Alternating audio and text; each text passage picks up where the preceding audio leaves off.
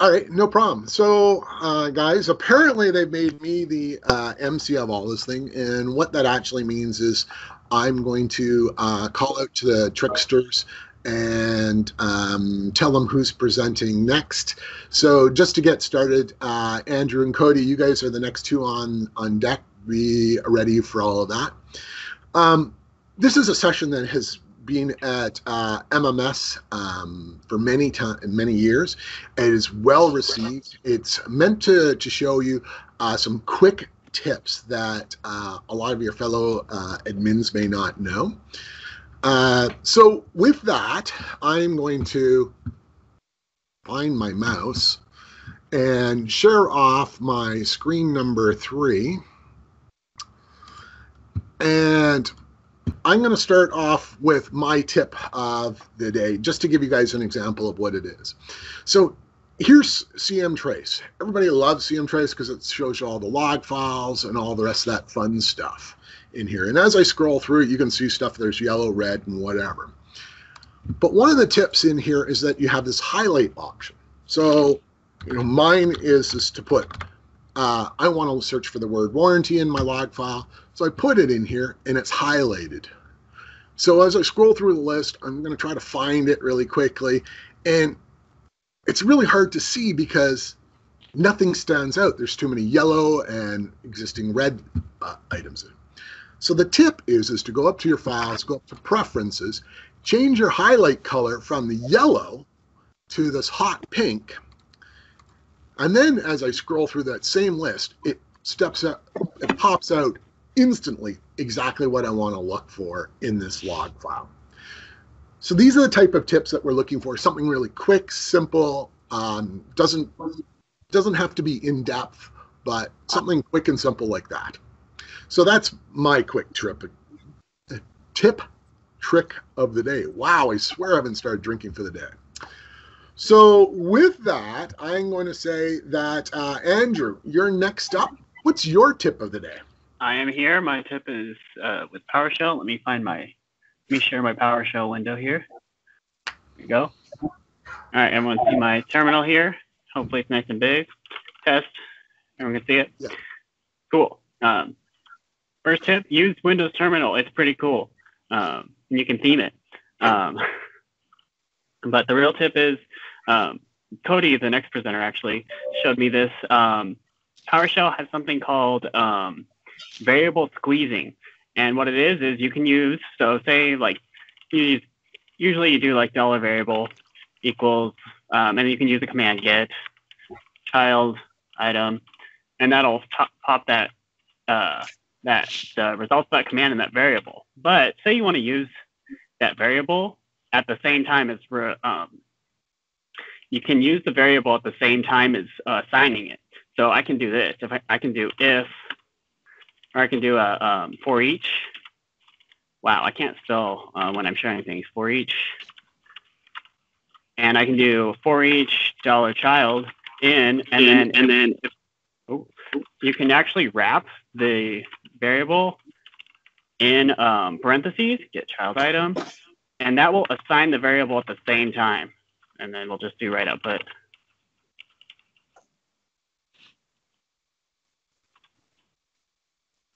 And doing that at the same time as running it, it's actually running the get child item. But it also, if I look at var, it actually has the assignment in there as well. So it kind of it outputs the variable and assigns it at the same time. So if you have something that's like super long and complicated in here for this variable, so if you you can do like where name like.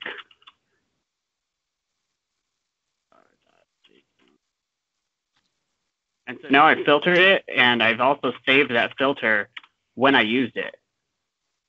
And that's my trick. That's great. So Cody, start getting on deck there for us. Sure. And Benjamin, you're coming up after that. All right. Cody, you ready? Yeah, I'm just starting to share. Is it displaying?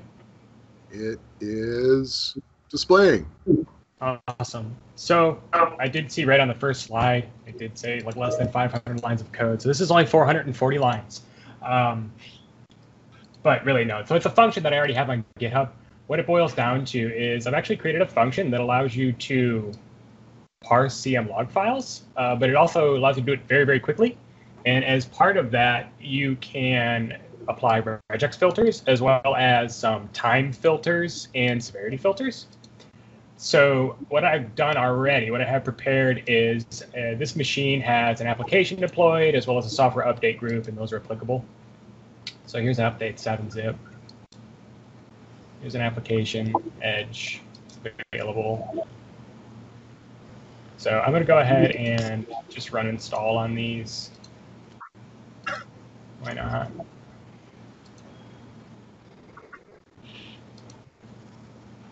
And while that goes, I'll just go ahead and run this function. So the function itself is kind of lengthy because I'm trying to account for all of the log formats. But what's neat is I'm actually pulling in, look at all logs. It's pulling in every single log in my CM trace directory. There's 104 logs. I actually just parsed all 104 logs 3 times in the time that script took to run. I've evaluated every single line and ran regex checks against these filters. So you can see, and sometimes StreamReader tosses an error, but so now if I actually go and look at some of these saved bits, it's like app log lines, we can actually go and watch with this app.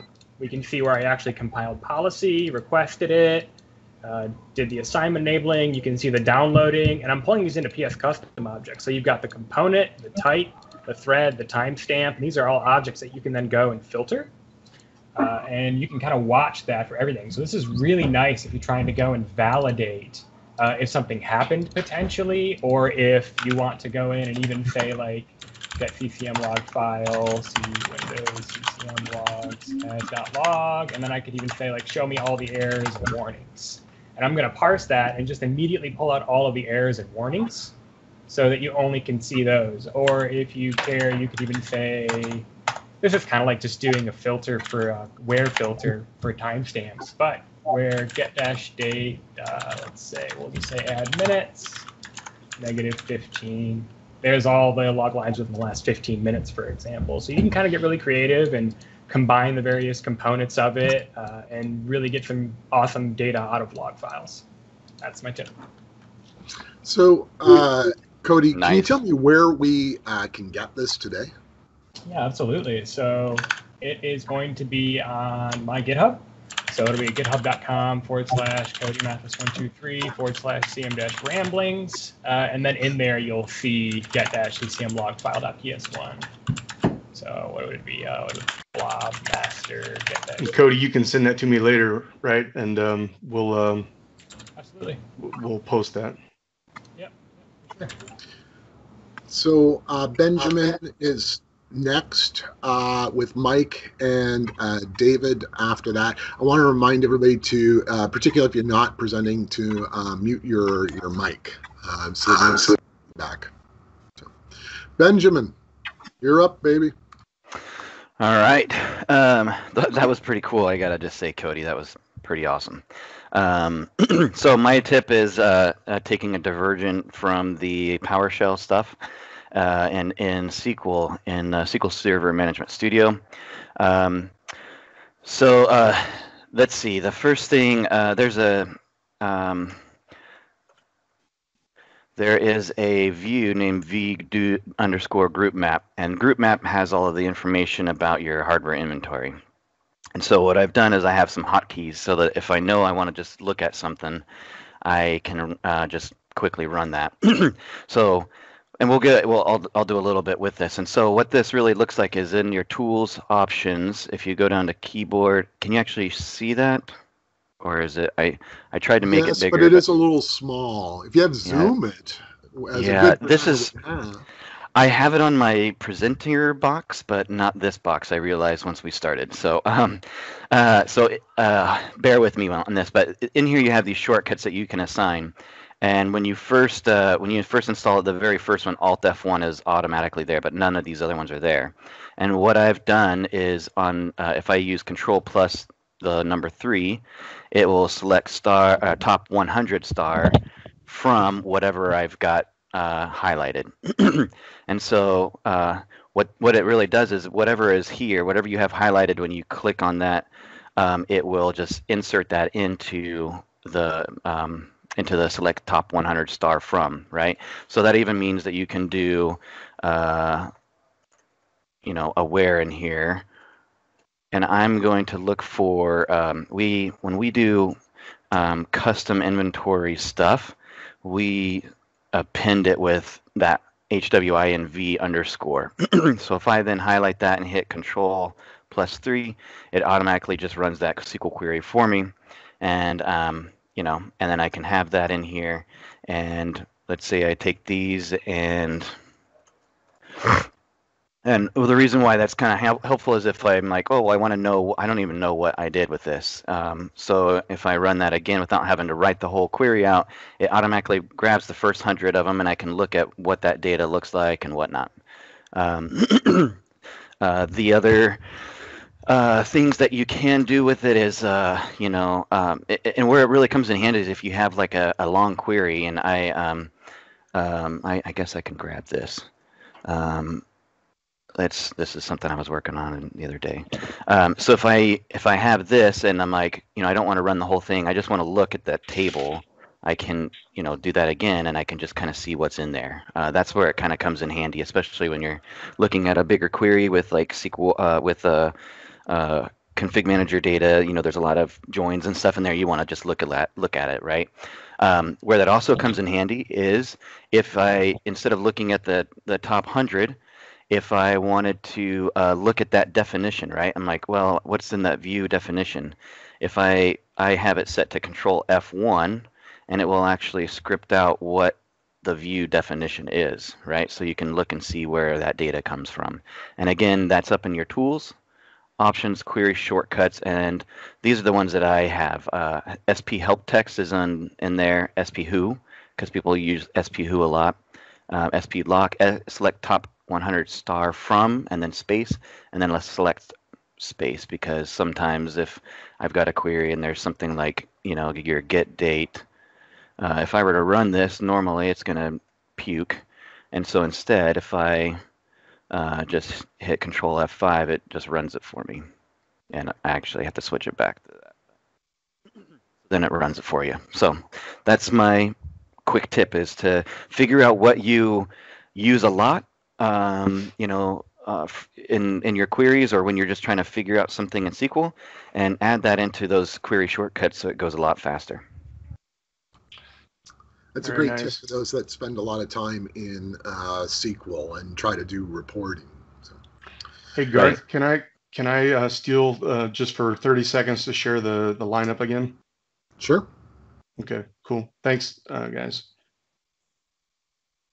I need to figure out how to make that flow better. But so just to show the lineup again real quick, I don't see Patrick A yet. So if you're out there, send me a message. We'll make sure we get you promoted. It's back to you, Garth. Okay, so Mike is next up. Are you ready to go, Mike? Yes, I'm ready. Let me share my screen. Yeah. Watch your volume on your mic, because you're a little quiet for me, at least. Can you hear me now? Can hear you better. Okay.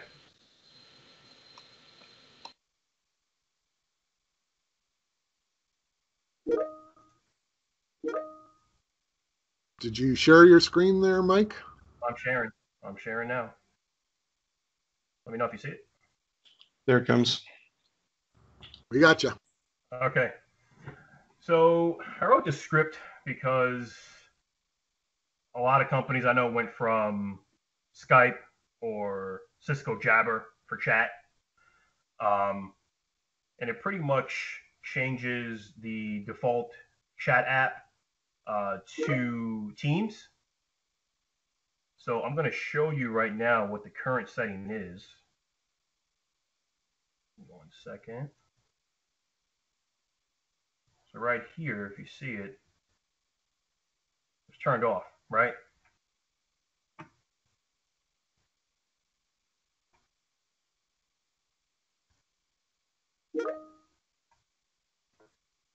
And here, the script checks the item providers in the registry, and it sets the item property default to teams, which I'll show you here, which nothing currently exists.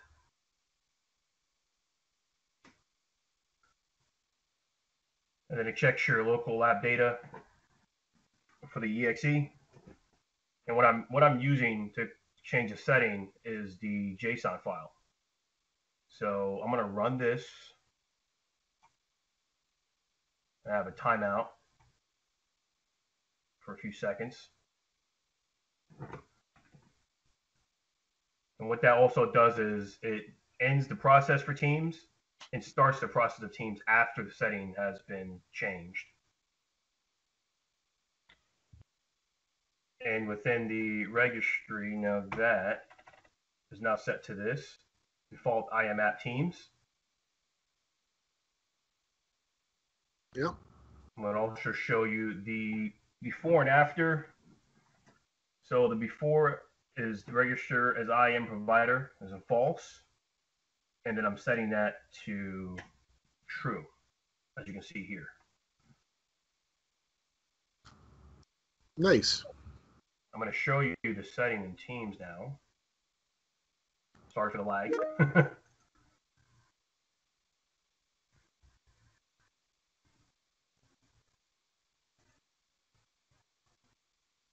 And then it turns it on there.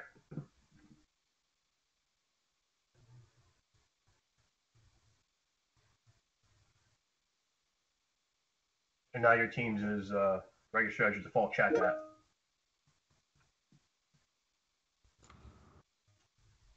Nice. Now, I have not shared this script because I've never shared a tip and trick at any of the MMS sessions yet. But hopefully I can work with Greg and get this shared out somehow. Definitely. Yep. Send me an email and we'll either post it somewhere for you, or if you give us a link to where. I sent an email to you before the session. Yep. Great. Thanks. Brian, were there any questions about this one in there? Yeah, I just had one quick one. What's the benefit of modifying the JSON config versus just flipping the registry key? You still have to restart the Teams process in order for it to take effect, and I didn't notice any issues with it. Oh, okay. Sorry. So I tried that, and it was inconsistent across multiple clients. So sometimes you would flick it, and the setting in the JSON file would not change, even though the registry setting is changed. Okay. So I had to change the setting in the JSON file, and then it stuck. And once you change the setting in the JSON file, it plugs in the registry setting. But I'm doing all of this to make sure that it's consistent. That's why. Across the board. Okay. Interesting. All right, cool. Thank you. You're welcome. All right. Well, thanks, Mike, there. So we've got David, Jason, and the Quiet Shy Harjit coming up.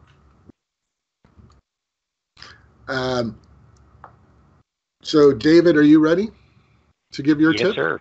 Yes, sir. Mine's much simpler. it's all tips are valid. I feel kind of dumb next to all these smart guys, but mine is around autopilot, Intune, and being able to quickly test and provision machines for testing and being able to recycle them, kind of over and over. Just some of the things that I've learned that maybe everybody else already knew, but it's specifically, some of it is Hyper-V. So one of the first things that I tend to do in Hyper-V is David, you're not showing your screen. Oh, I'm sorry. You don't see it yet? No. Let me try again. I hit the share button, but Teams sometimes. You might want to kill the video. Maybe that'll help. Yeah, you've got a little blockiness going on too. So let me do that. try again. How about now? Yes, it looks like everything's coming through perfectly. Yep, Right. Hyper-V. Okay, cool. Yeah, so Hyper-V. So one of the things that I do, the first thing that I do is turn off dynamic memory when you're testing, when you're building VMs to test the autopilot process or the out-of-box experience process, and changes to the enrollment status page, things like that. You just, if you have dynamic memory enabled, you'll see a lot of lag in setup, and it just seems to take longer for it to catch up than when Windows is up and running and functional. So I typically take my VMs and I set them to like 6 gig or so of RAM, and then I turn off dynamic memory if I'm going to be testing, specifically if I'm going to be testing the autopilot process. The second thing that I do is I always try to make sure that I have a TPM enabled so that I can test BitLocker policies and things like that. With virtual TPM support now in Hyper-V, it's really, really easy to just add a TPM through this setting here and have that turned on, so you can see those policies come down and see automatic enablement of BitLocker happen on its own. The caveat to that is when you do a checkpoint on your VM so you build a VM with a base OS, base Windows 10, 09, 2004, etc. And when it gets to this screen, you checkpoint that VM so that you can go back here to the out-of-box experience quickly and easily. Obviously, in order to build it, to get it this far, you usually are attaching an ISO.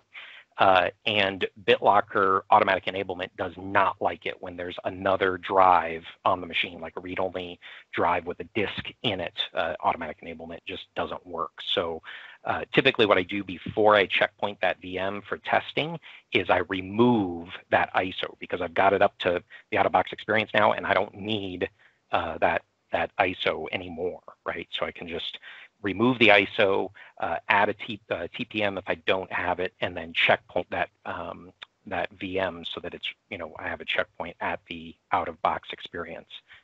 And then the last piece to this is wholehearted steel. Nikolaj Anderson wrote a nice little PowerShell module script, that helps you import the device into autopilot directly from the command line. And so if you guys haven't seen this yet, this gives me the ability to have this machine that's in the out-of-box experience, have hit Shift F10 to open a command prompt, and then I can literally just open PowerShell from here, so switch it over to a PowerShell command prompt, set my execution policy, etc., to whatever I need to do, right? And then install -script.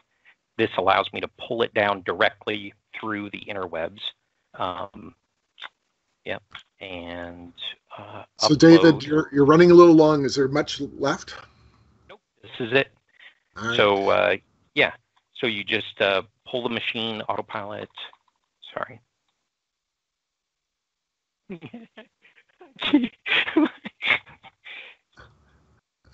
And then, you run the rest of your command here. It'll go ahead and download and import that script automatically into the temp folder, so that you can then run that script and automatically import your device up into autopilot. Just super easy way to get that machine ready to be able to test and build them over and over again. So thanks. All right, thanks. Mm-hmm. So if my math or looking at my chart is right, Jason's up, and then the silent Harjit is coming.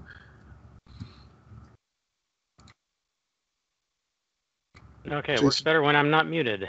All right, so my idea here was I have a big, hairy PowerShell script that I basically use to teach myself PowerShell, and I call it VEST. It's the V&E support tool. We had a problem where our help desk was just constantly escalating all kinds of stupid tickets to us, that things like, oh, a reboot fixed it. Well, why did you escalate it? So I put together this script. Somebody had mentioned under 500 lines. Well, it's like 580 or something, but if you took out the comments and spacing, it would be less. But anyway, what VEST does is go through and collect a whole bunch of information about the machine, look for pending reboots, make sure BitLocker is enabled, because we've had a few machines where TPM just disappears out of the BIOS. It's just not even there anymore. And so, of course, BitLocker stops working. Things like fix KMS activation if it hadn't talked to the KMS server for a while. Fix config manager remote control service, fix office file associations. We had issues with that where just associations disappear after a patch or something. And so what I did is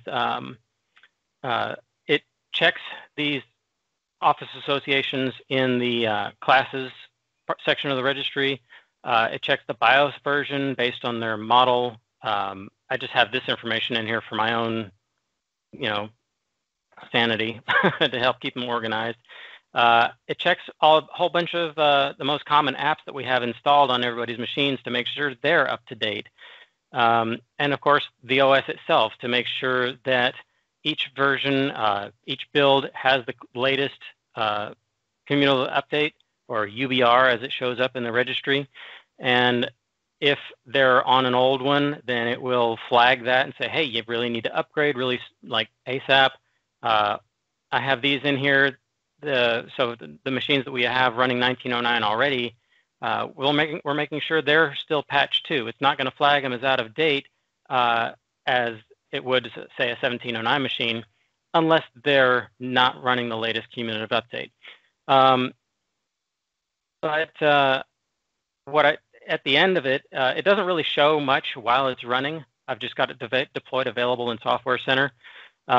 If it doesn't find anything interesting, like a pending reboot or files out of date or BIOS or anything like that, it's just going to say, hey, you should probably go look at the log anyway, because if you're calling the help desk, you must have an issue. So we'll go look at it in CM Trace. You can just scroll through. I've got it to where it's showing all the applications, and then for services, you'll usually see some warnings where it's set to automatic, but it's not running. But most of these, as you can see, like Google Update or Maps or whatever, we don't care about those. So you can safely ignore that. But there may be other issues that show up here that don't immediately get flagged, and so the help desk can take action on those things. Probably one of the biggest one would be available disk space.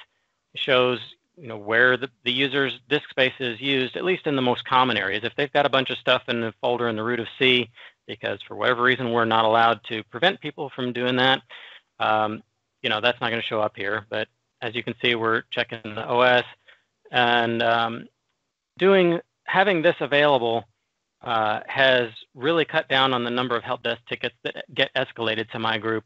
And so we can actually do work again. It's kind of nice. And when the help desk does escalate something that looks like it was probably pretty stupid, to say, hey, did you run VEST? Well, no. Well, you should have. So go run VEST. We're not going to do anything until you run VEST.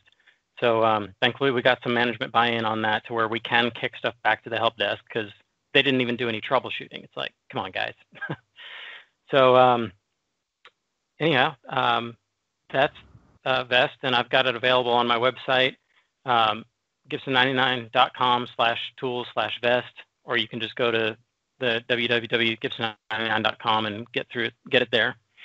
So my blog is still kind of getting started. I don't have much there, at least nothing work related anyway, except for this. So, but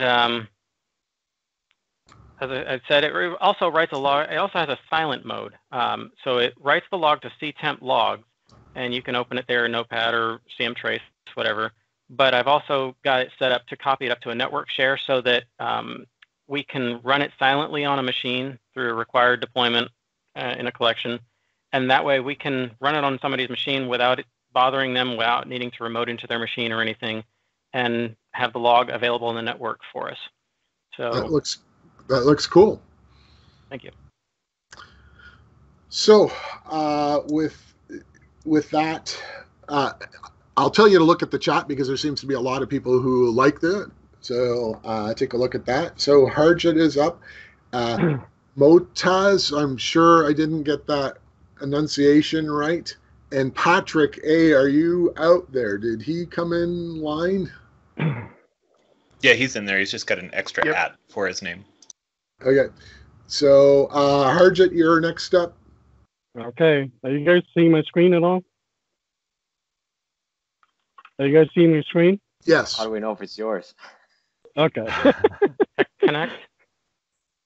All right. Now you see something? All right.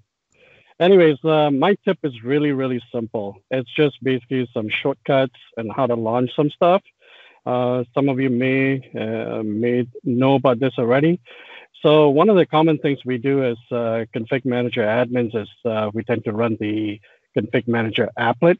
And, the way we normally do that is we go to control panel and then, hold on.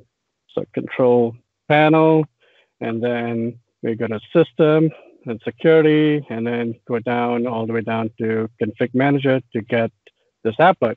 That's pretty tedious, especially when you're telling a user to do all these steps or something like that, and then we're trying to run these actions, right? So a simple way to do this is basically to use the control command, and you can do this in the run command, or you can do this in command prompt or even PowerShell. So for example, if you did the run command, I'll just do it in command prompt, for example. Just so I have it nice and big here. So the command is called control SMSCFGRC, hit enter, and it brings you the output, and then you can do what you need to do. And there are various other things that you can do with control. Obviously, control will open up your control panel, right? And then you have control admin tools that brings you to your admin tools folder if you have all your Active Directory tools and stuff like that here. So there's a lot of stuff like that that you can do, which makes it really easy. Another thing I want to show you, so in case you don't see the command, that's right here, SMS CFGRC. The other thing I want to show you is you can create shortcuts. Actually, before I do that, there's another command called control/name and then Microsoft Windows Update. I hope this works. It does. It brings you directly to Windows Update portal on Windows 10. All right, the other thing I want to show you is how to create shortcuts to get to Software Center. So easy as it is, you do a new shortcut and you type in Software Center with a colon and do a next. You can give it a name, for example, Software Center, finish. You get the shortcut. If you right click on it, properties, change icon, it'll default to the Software Center icon, which is located in this location, or you can choose something else that you want. Now, when we double click this, it brings you to Software Center. Finally, the last thing, I won't do the demo because of time, is I'll show you the other commands that you can do to create these shortcuts. For example, if you just want to have a shortcut that launches, brings you directly to the applications node, this is what you type in. And for software updates and imaging and so on and so forth. Those are my tips for today. Thank you, Harjit. So Motaz, I'm sorry about pronouncing your name wrong. If you can tell me how to say it again. Hello, you hear me? Yes, I can. You said it as right as it could be, so good job on that. Thank you. Okay, let me start sharing my screen. Tell me when you see it, please. Got it. Yep. Okay, so the reason I'm using PowerPoint is because you have to read the naming convention. You have to look at it and know what I'm trying to do here. And I'll be presenting and showing how is it useful in Microsoft Intune console. So we have done the migration to Microsoft Intune for our mobile devices, and we are in the process of doing that for PCs as well. What we are realizing as we go with the migration is that the policies names gets very complex, and the list will get huge. No matter what you do to trying to simplify, you will always end up with a big list that gets very confusing on what's assigned to what and how you manage the complexity here. So this is why we have this naming convention for any configuration item that we define in Microsoft Intune.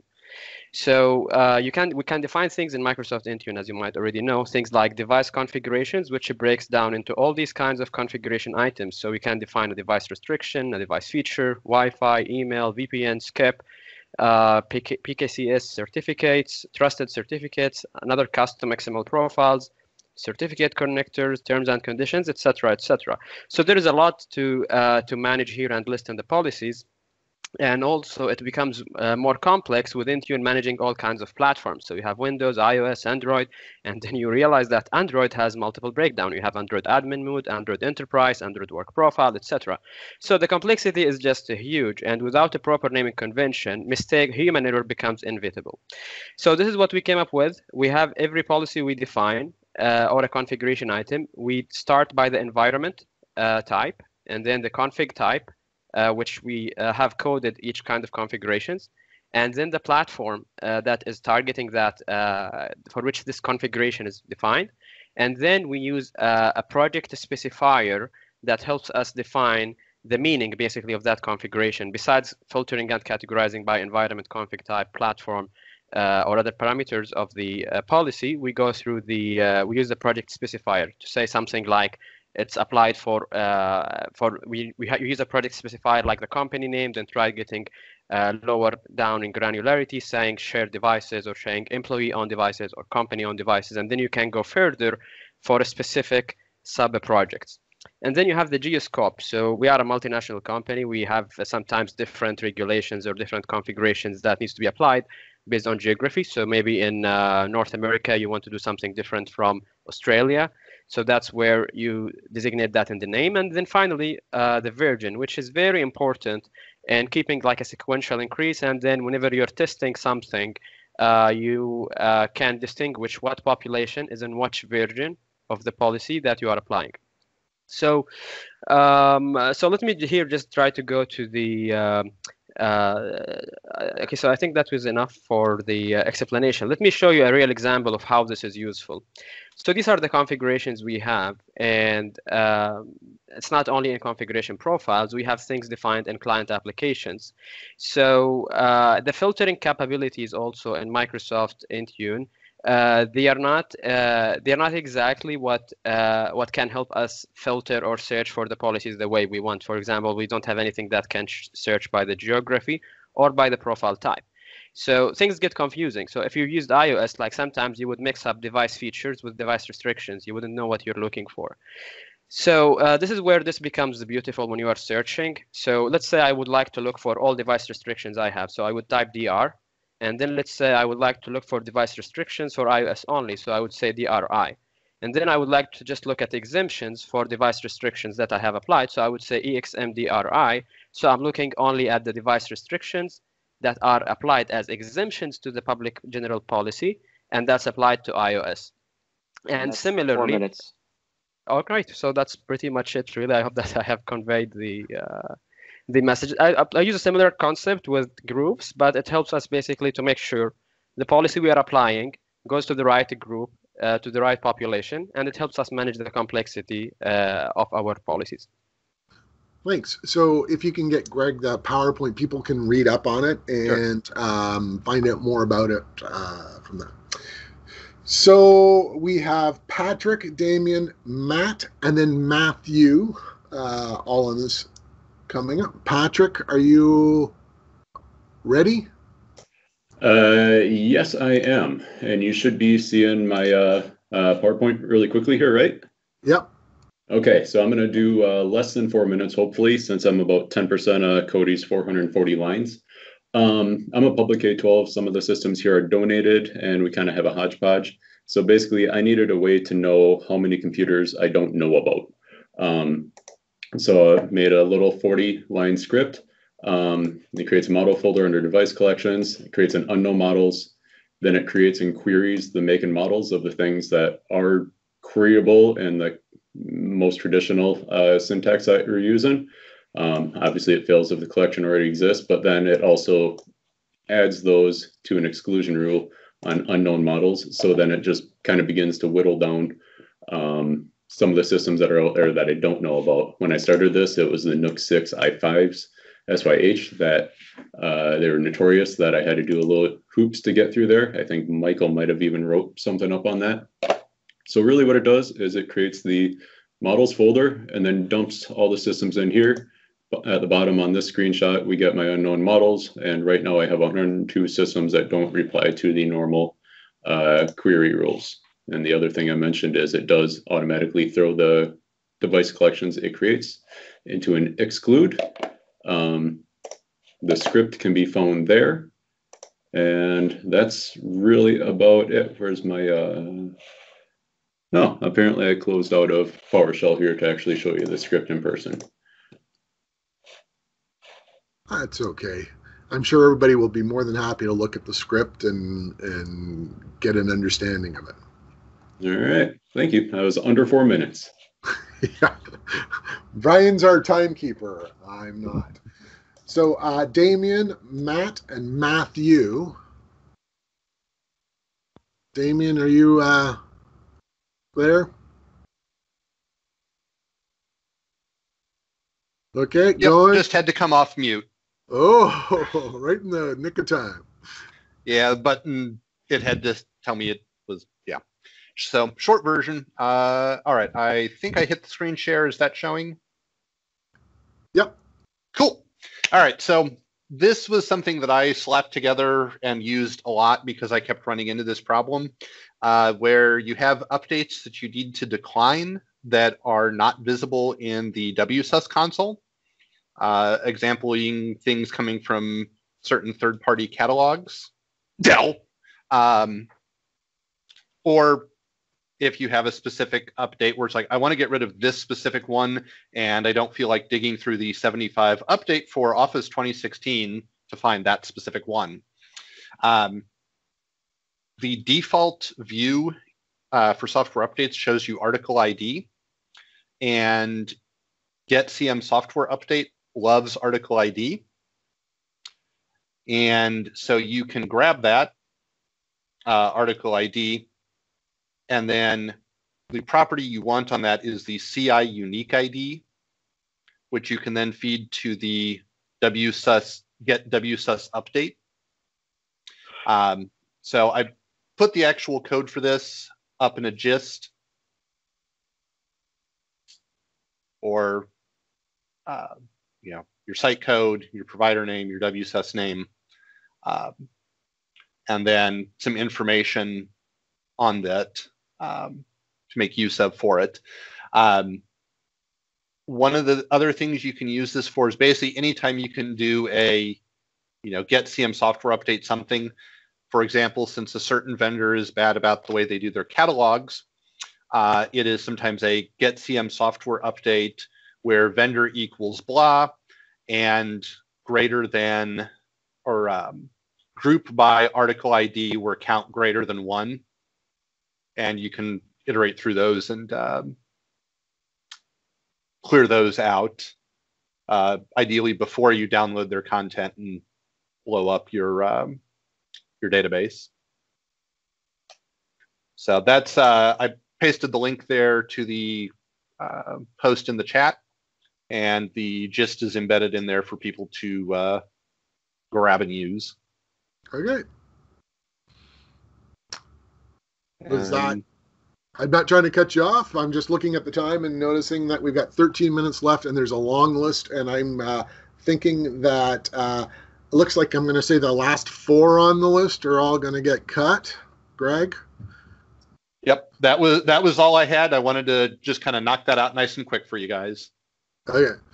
So, hey, the reason why I'm cutting the last 4 is almost all of you guys are MMS presenters and have presented at other events.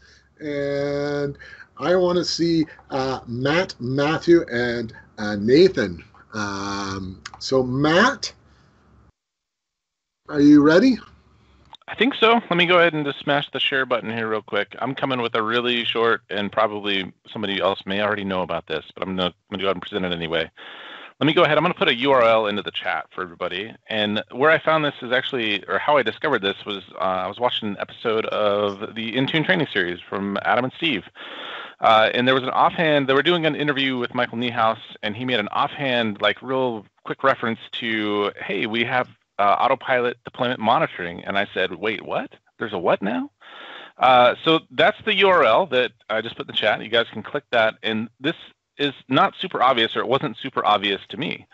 But there, if you come through devices in the admin portal and go to monitor underneath the devices node, there's this little doohickey down here that says autopilot deployments preview. And so what this gives you, and I thought this was brilliant when I finally figured out where this was, is it tells you exactly all of your autopilot enrollments in near real time. So you can see where you are. Hey, there's Mike Niehaus right there in the chat.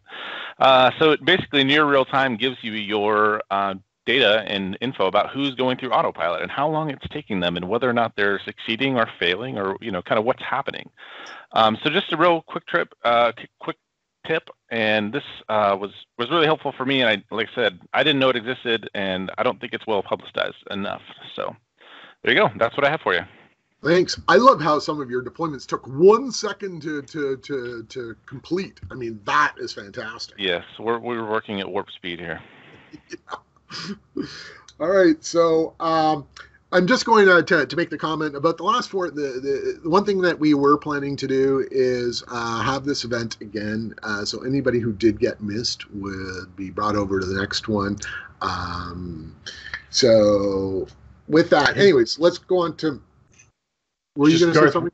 We're going to run till 5 after, so we got 15 more minutes. So we'll fill that with everybody, and then we'll take the last few minutes after that to do the drawing. All right. So, Matthew, you're up. All right. Can you see my screen?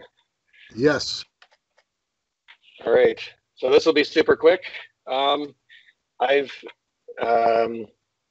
joined or chatted with the Witted Men's Slack and Discord group.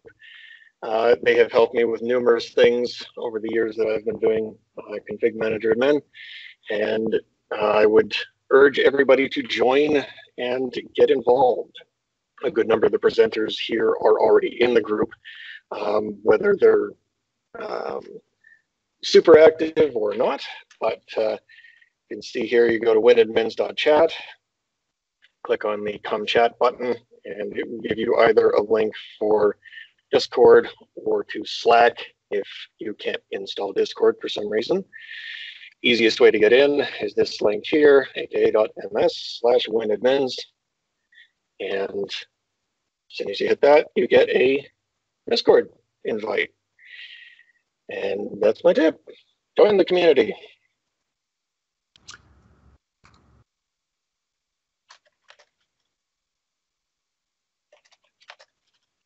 Garth, you're on mute. Which is preferable sometimes. Oh, tag again. So I must have double tapped it because that. But anyways, the point being is that there's a lot of communities out there. I encourage you to look at them, whether it's the user groups, whether it is working in the forums or Reddit or whatever. There's lots of communities out there. So after Matthew, it was Nathan. Nathan, you ready to go? Yes, I am. We see a screen. Can you see a screen? You can. All right. Cool. So today's tip, if you hate writing XML, what? Okay. If you hate writing XML, or if you're tired of commenting items out in your UI++ XML for testing or running through test cases, I built a tool called GUI++, which is a WYSIWYG editor for Jason Sandy's UI++.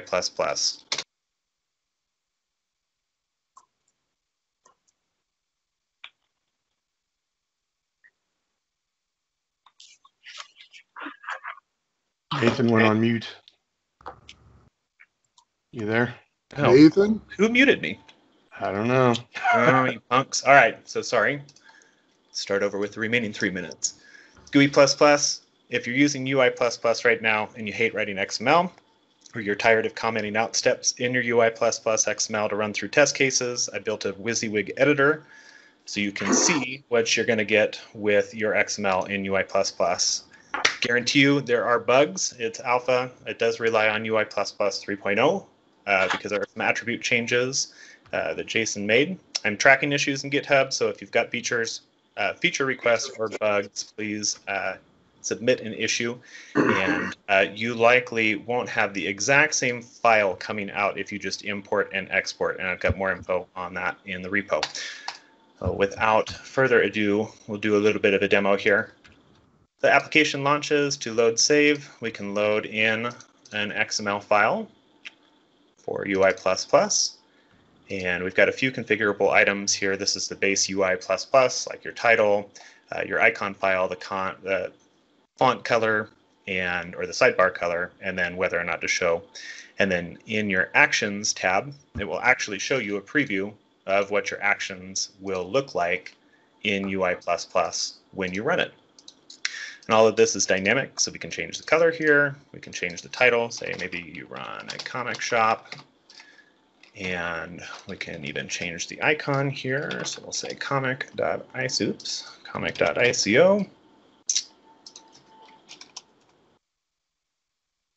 There we go.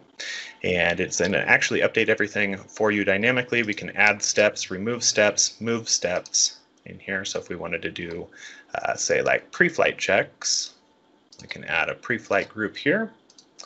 And then we can add individual pre-flight checks to the list, modify them. Let's say test check, add a description, warn condition, warn description, and then we can also preview for at least the pre-flight checks as a warn or a fail so that we can see, again, what it would look like in UI++ when this is run. Additionally, the software tab implements all of the UI or the XML necessary to do your software or app tree, right? So you can add manual applications here that can later be referenced in your app tree, right? So we've got software groups and software refs here. We can change this to existing packages that are in here. And then you can also import from your config manager environment all of your applications and packages to make this much easier. So we could add from a scanned environment. I haven't scanned mine, so it's not going to work in this environment. And that is basically it. The tool is available on GitHub. If you trust me, there's the short link. If you don't trust me, you can go straight to my repo, the znerd/GUI/pp, and then /releases to get direct to releases. So I have to say a lot of people are quite happy about that. Although one person says that there's a problem with your URL. Well, Kent, apparently, according to my clock, we got 4 minutes, so we can either do Kent or does Kent want to follow up on such a fantastic presentation? We get 9 minutes, Garth. Go ahead, Kent. Yeah. Oh. Let me try that. So I don't have. Let me know when you see my screen here. I actually wrote a deck here. Do you see the deck? I see. It's a game of SKU. Yes. Yeah. So nice. So I've been missing MMS. Been missing all of you guys here. So I have a little thing here called the game of SKU. It's just something I've been working on the last couple of weeks. So just to give you, what it is. So right now I have a bunch of enterprise IoT devices. The goal here is to manage them all with Intune and later on also co-management. And the issue is that, well, the settings are not really applicable. So as you can probably see over here, when I'm setting up, update setting and so on and so forth, the majority of these here are not applicable. That's not only a challenge, but that also makes my boss a bit grumpy. So I had this old picture here of Mason, so I thought I would just pull it in here. So what is the tip here? For those of you who are starting with working with Intune, sometimes when you're creating a policy, that policy will only apply to certain SKUs. And if you're working with a pro or an enterprise, you really need to know what it is that you're working on. In my environment, I was working on a SKU that wasn't even on the list of SKUs. So running this command here just gave me I can show you. See where I have you. I think it's right here. So if I just run this command here, I'll get SKU 188. If I start, looking for that, it's not even on the list of SKUs. Maybe it doesn't have to be. I don't know, but it's not on the list. So instead of creating everything in the UI, the fix is really to convert your policies into OMA DM rules, because they don't follow the same applicable rules. So custom settings are not impacted by them. And boom, 10 minutes later, I already had like 43, 44 compliant devices in here. And that's really the trick. And I was also looking at this. I think I still have a couple of more minutes now. But I'll give you the other link I was looking at, because there was also a link that showed, what are the applicable policies for an IoT enterprise. But it turns out that list there, there are so many other things that you can throw in there. So just convert whatever you have into OMA DM and then start testing it out, and you'll be surprised, and your manager, will look like that. So that was my tip in less than 4 minutes. Well, thanks. That's a great picture of Brian you have there. Yeah. And it actually took a while to find a picture where he smiled. That's true. Yeah. So, Greg, how are we going to do the, sorry, Adam, we're going to have to we got time for one more. Garth, I think we can do one more. I bet you got 5 minutes to do Until 5 minutes after. Yeah. Got time for another. Oh, so we're going to slip in Adam? We're going to slip in Adam? Yeah. All right. Yeah, let him do it. All right. Hey. Let's see how gross you can be. Here we go. Well, I just posted all the answers in the chat now, so you guys can read ahead. Okay, so there's an issue with basically, I was running into an issue where I couldn't get my boss's device to get the latest feature update for 2004, and he was on a Surface Pro 7 and couldn't sort it out, and started digging and discovered that he was being blocked. And so we'd manually run the feature update, and we'd get an error code that was very generic. And anyway, the more I dug around it, the deeper I got into the intricacies of how the compatibility appraiser database works and how that plays into your compatibility. And so anyway, I wrote a PowerShell module and a very lengthy, probably 2,500 word essay on feature update blocks. So go check that out if you want. Anyway, I've got a module published to the PowerShell gallery called fu.ymiblocked. FU stands for feature updates. So just in case you're wondering. So anyway, you do import module, and that will install it from the gallery, and install module, and then you import it, and then from there you can get command dash module. I don't know how to do this. I do have docs for it on the GitHub repo, which you can get to from the blog there. And anyway, these are the commands you can run. So the basic one that you can run is just get fu blocks, Why isn't that working? Well, I didn't spell that right. You can't spell F. There we go. I tabbed it and it didn't work right. So what'll happen is, so this is running against this local device, and it'll make a new folder. And inside here, it's gathering a bunch of data. If I had run a feature update and had a feature update like a Windows BT folder, it would capture that data and be able to process it as well. So it's just running through all the files that it's finding on the machine from where the appraiser has run, and looking at the various appraiser databases that are on the machine.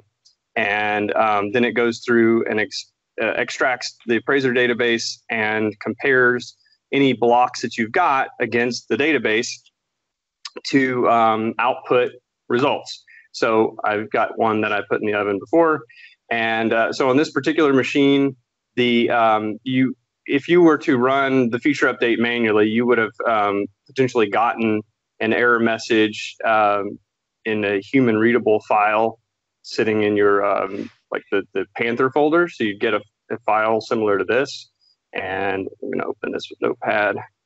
And it would look like this and just kind of be very generic and like, oh, what is this? And so in here, I can see that there are these app GUIDs. And if I go look these up manually, they don't really tell you much. But once you run them through the appraiser database and everything, you output a nicely formatted file that shows you the entry from the appraiser database that is triggering the block. And so what this tells me is that the block is on syskey.exe utility, and it's because I've got a reg key in this location for secure boot that is set with the value of 1, and that's causing a 3 upgrade type block of 3, which is a hard block. And then these would actually translate to a message, or like if you go to the AKA MS redirect URL, that short URL that these would take you there. So anyway, but I also discovered in the database it lists a way to bypass it. So I can the script actually, or the module will output a reg file or both a reg and a PowerShell file, depending on how you want to implement it. If you wanted to bypass the block, you could just create a registry entry for this and bypass the block. All right, I'm done. Read the blog. Good. Hey, I made it. Thanks, guys. Merlin, can you squeeze in 3 minutes? We'll add you now if you can do it. 3, yeah, sure. All I'm right. good to go. Present. You're ready. Sure. Okay. Hi, everyone. Make it a short one. It's really simple. That's a pun intended. You'll see why. There's a lot of PowerShell scripting going on. Loving it. If you want to improve your scripts, your automations, both server side and client side, I found this really good PowerShell module, not made by myself. Full credit goes to this guy or girl, Salad Problems. I don't know what name he or she goes by, but the work he or she's done is awesome, and it allows you to replace all of your code that you would otherwise use the PowerShell commandlets for to connect to the SMS provider, the sort of PowerShell configuration manager module. Or if you like to use the WMI commandlets, which are deprecated, they don't work in PowerShell 7, then go to this GitHub repo and read all about it. If you're not using it, at least go through the scripts and learn about how you can go about with all the sim commandlets, because there's a few gotchas, especially with the with how you invoke methods. And I've learned a lot from this guy. I've actually contributed to this repo as well. So there's one, it's called CCM Core, which is for all the stuff that you would target at the site server. He's got another repo there for CCM client stuff. So every time you think like, oh, I've done this before, how did I do it? I've got to go through WMI Explorer and find that method again. Just use this module. It is freaking awesome. You build a connection to the provider through SIM, you use the commandlets, and you're good. The plus side, the biggest plus side, is the footprint is really low as opposed to WMI and especially the PowerShell module. It leaves the session open. It actually opens up a user session. This one does not. Try it out. See if you can replace your existing code with this one. There's not much to show here. There's no demo. There's just a URL. I'll put it up in the chat, and I hope you have a lot of PowerShell fun with that. That was it. All right. Thanks, Merlin. You're welcome. Garth, I'm going to share my screen, and I think we can wrap this up. All right. Cool. All right, guys, this is great. If you learned something new today, throw something in the chat. Throw a little thumbs up or a little hand clap or something.